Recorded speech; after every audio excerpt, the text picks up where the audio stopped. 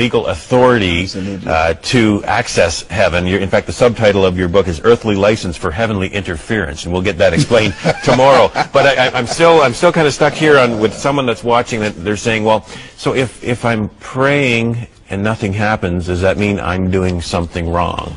I think the answer would be for anything else. If I'm trying a key into a lock, keep trying and trying, and it's not opening, something is automatically wrong. Either the lock is wrong or the key is wrong.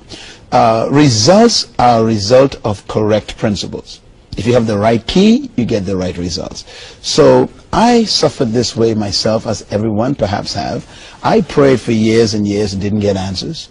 As a pastor even, I prayed. Even as a young believer for years, I prayed. Didn't get answers until I understood that prayer is not automatic. Mm-hmm.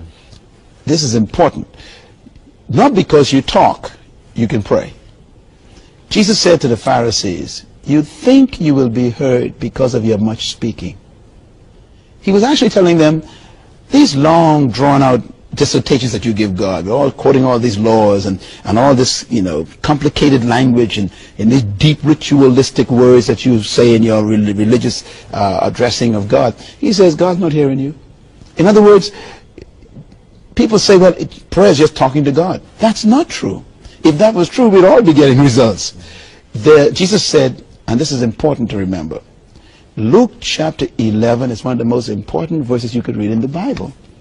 Because in that chapter, verse 1, it says, Jesus Christ was praying in a certain place at a certain time. And when he was finished, his disciples came to him and asked him, Master, teach us to pray.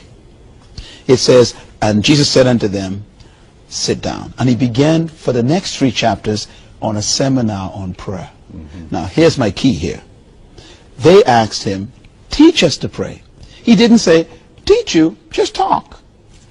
Just say something. No, he says, let me teach you. And he taught them specific principles for 3 chapters. In other words, prayer has to be learned.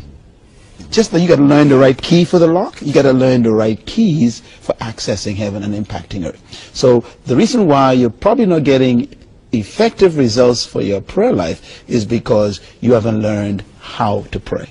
And we're going to talk about that in this series. I guarantee when we finish with this series, if you stay with me all week, whether you are a Hindu, a Buddhist, a Muslim, or atheist, or a Christian, whatever you are, just listen at least for the next 10 sessions. Because you're going to learn that prayer is more than just talking, it's more than just rituals. Prayer is supposed to get results every time. And I'm speaking from experience.